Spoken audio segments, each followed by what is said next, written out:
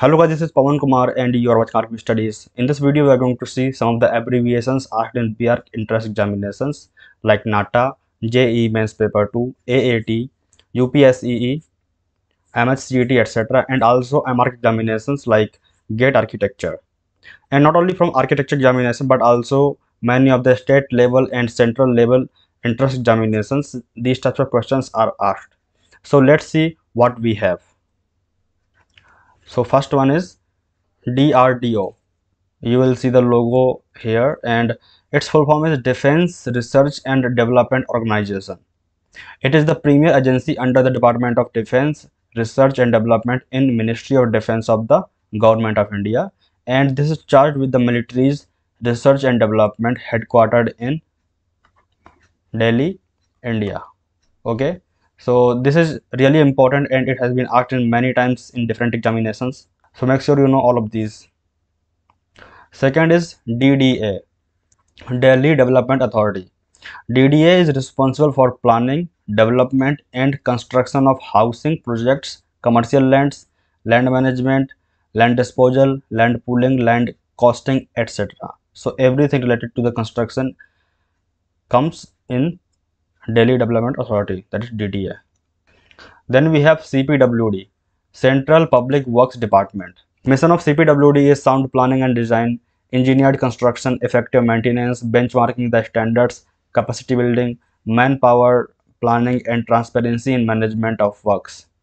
Similarly, each state has its own PWD, that is Public Works Department. So all the construction related things happen in the state or whole of India. These are taken care by PWD and CPWD. Then we have LEED. LEED is Leadership in Energy and Environmental Design. It is a green building certification program used worldwide, developed by the non-profit US Green Building Council, USGBC. Okay, this is US Green Building Council, USGBC. So it's a certification program. It includes a set of rating systems for the design, construction, operation and maintenance of green building, homes and neighborhoods. Then we have IGBC. IGBC is Indian Green Building Council. Okay, so similar to this USGBC, it is for India, Indian Green Building Council. IGBC is the first rating program developed in India exclusively for the residential sector. Okay, this mainly focuses on residential sector. Then we have L&T. L&T you might have heard so many times. Larsen and Toubro. It is an Indian MNC, which is multinational conglomerate company with business interest in engineering, construction, manufacturing, technology, information technology and financial services. Headquarters is in Mumbai. It mainly takes most of the large projects like metros, highways, expressways. All these are designed by L&T. Then we have BRO, Border Roads Organization. It is a road construction executive force in India that provides support to and is now a part of Indian Armed Forces. BRO develops and maintains road networks in India's border areas and friendly neighboring countries. Then we have NCPCI, National Payments Corporation of India, NPCI. This is the logo. It is an umbrella organization for operating retail payments and settlement systems in India. It is an initiative of the Reserve Bank of India and Indian banks. Okay, it's an organization. Then we have UPI. UPI is Unified Payments Interface. So UPI comes under NPCI. It's not an organization, it's a interface designed by NPCI. It is an instant real-time payment system developed by National Payments Corporation of India. The interface facilitates interbank peer-to-peer, interbank peer-to-peer and person-to-merchant transactions. So most of the applications like Paytm, PhonePe, Google Pay, Bharat Pay, all these use UPI. Then we have BHIM. BHIM is Bharat Interface for Money. It is an Indian mobile payment app developed by the National Payments Corporation of India based on the Unified Payments Interface. So this was the first application with UPI. It was very famous in the initial days, but now it is not as famous as all these payments apps. Then we have NHAI, National Highways Authority of India. NHAI is an autonomous agency of the Government of India, set up in 1995 and responsible for management of a network of over 50,000 km of national highways out of 1,32,000 km in India.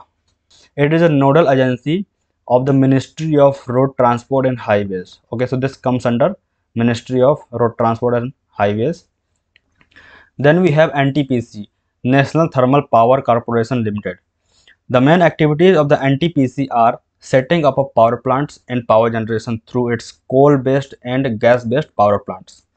The company is also into construction of hydropower plants and generation of hydropower besides power trading and distribution of electricity. Then we have Indian Institute of Architects, IIA. Okay, so the Indian Institute of Architects is the national body of architects in India with more than 1,24,000 members. It was established in 1917 with its headquarters in Mumbai, India. Then we have UIA, International Union of Architects. This might be tricky. UIA, International Union of Architects. UIA is the only international non-governmental organization that represents the world's architects, now estimated to number some 3.2 million in all. Then we have COA, Council of Architecture. COA is charged with the responsibility to regulate the architecture education and practice of profession throughout India besides maintaining the register of architects. So we can say that all the things related to architecture and its education are managed by COA, like NATA examination, okay, and like registering of architects also.